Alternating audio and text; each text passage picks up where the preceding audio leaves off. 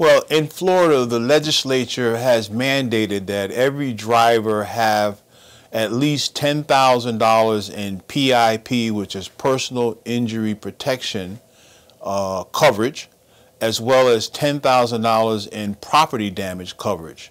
The PIP insurance coverage will provide some benefit for medical bills if you're injured in an accident, and in some circumstances it will pay for 60% of your lost wages.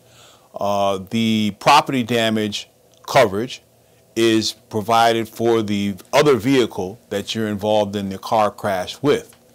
Now, a lot of people get the minimum coverage in the state of Florida, and if you have two people with PIP and PD insurance getting involved in an accident, whoever's injured cannot get damages because there's no bodily injury coverage.